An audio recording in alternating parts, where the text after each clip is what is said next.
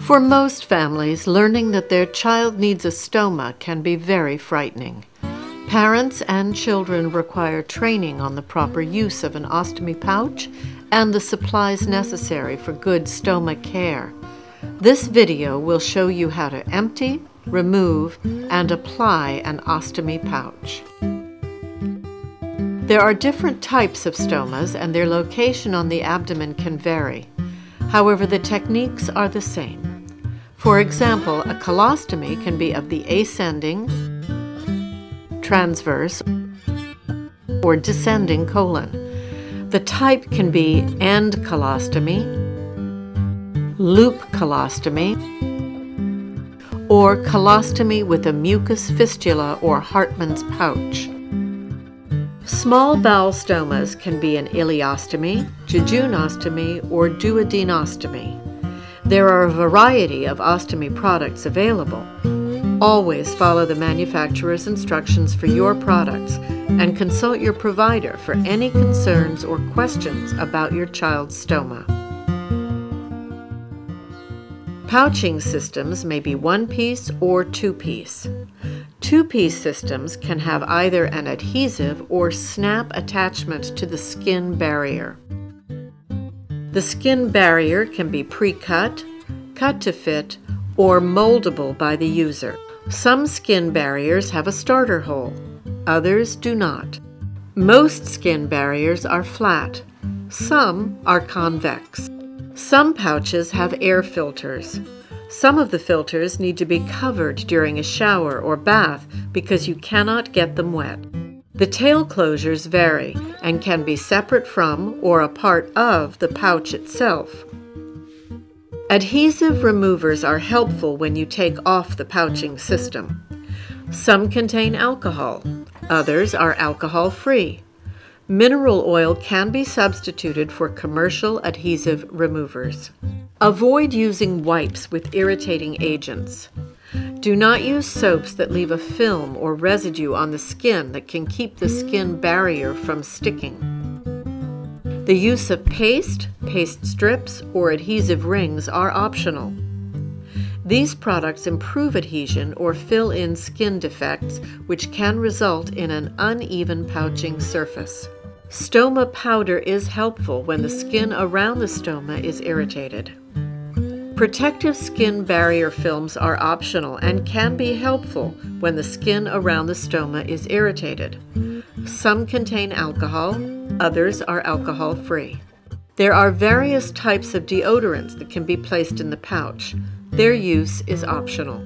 All optional products may be used in combination or alone, depending upon your child's needs. The type and location of your child's stoma may vary from this example, and the type of pouching system you are using may be different from those presented in this video. However, the principles discussed are the same for all pouching systems. We will begin with an infant manikin to show the steps using a two-piece pouch. First, wash your hands and get all the supplies ready before you begin. Measure the stoma size with the template that comes with your pouching supplies, or use one that you make yourself. After the stoma is 1 to 2 months old, measuring will only be necessary if the size or shape of the stoma changes. Place the template or pattern over the skin barrier and carefully outline the pattern using a permanent marker.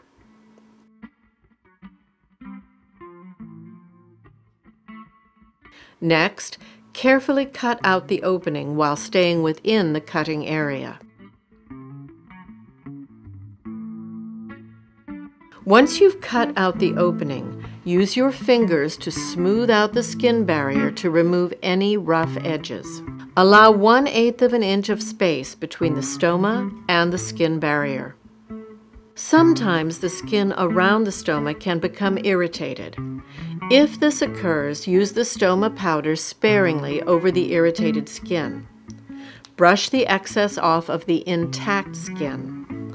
Stoma powder can be used alone or under a barrier film for additional protection. A barrier film can be applied alone or over stoma powder to prevent or treat irritated skin. It can be applied as a spray or a swab. Allow 1 minute to dry.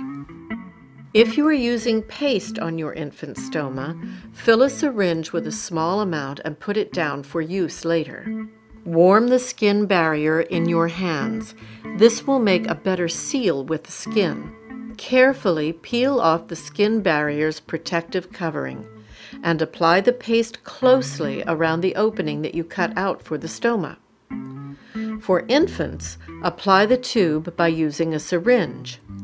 For older children, apply the paste directly from the tube. Gently place the skin barrier over the stoma, sticky side down, with the paste side touching the skin. Use your fingers to press the seal against the skin. When this is in place, remove any protective paper, if present, from around the adhesive collar and press your fingers around the skin barrier to encourage a good seal. If the stoma is near a second stoma or mucous fistula, trim the skin barrier to fit around the stoma so it will lay flat on the skin. Apply a tail closure or fold up the end of the self-sealing pouch. If you desire, add a deodorant. Peel off the protective covering from the pouch. Center it over the stoma and skin barrier and press against the skin barrier to form a good seal.